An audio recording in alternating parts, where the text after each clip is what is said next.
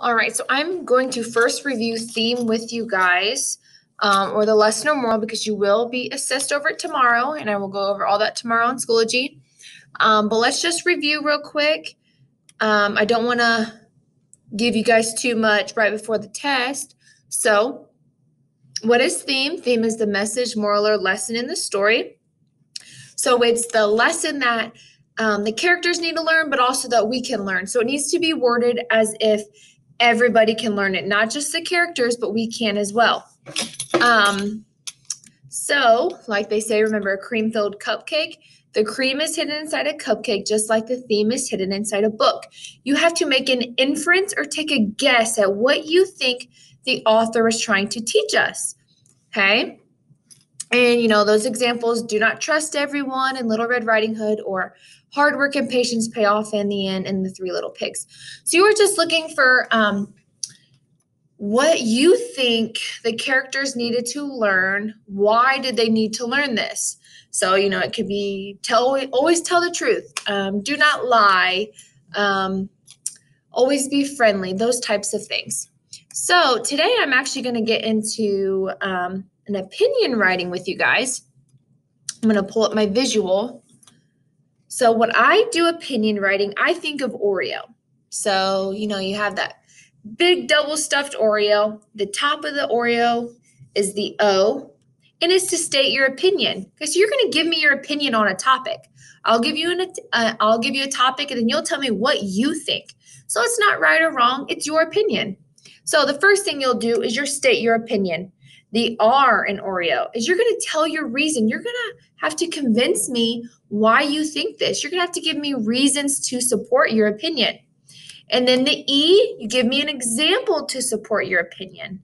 And lastly, you just restate your opinion once more. The more reasons and examples you give, the stronger your writing is. And here are just a couple sentence starters.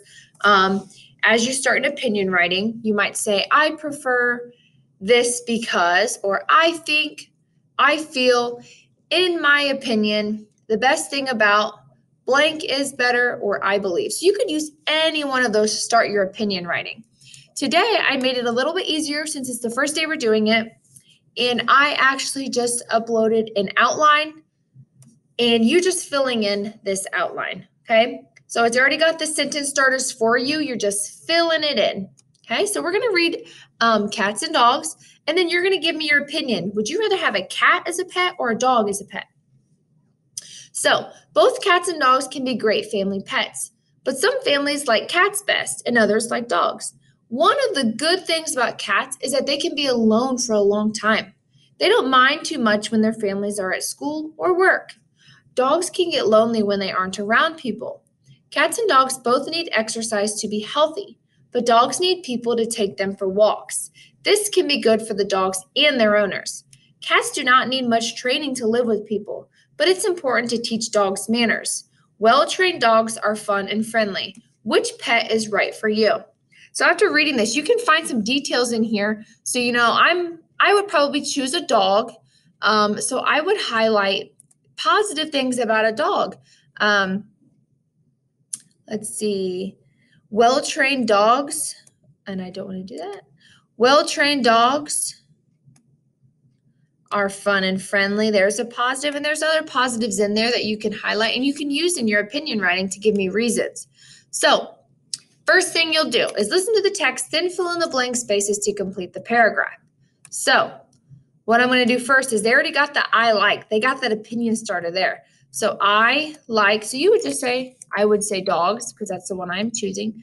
I like dogs because, and then I got to give a reason. I like dogs because they can be fun and friendly, period. Another reason is, and if I look in the text, I can find another reason. And then lastly, this is your conclusion, and you're just restating. That is why I like blank the best. So go ahead and fill this out. This is just an introduction. This is just to get familiar with opinion writing. So if you have any questions, feel free to reach out.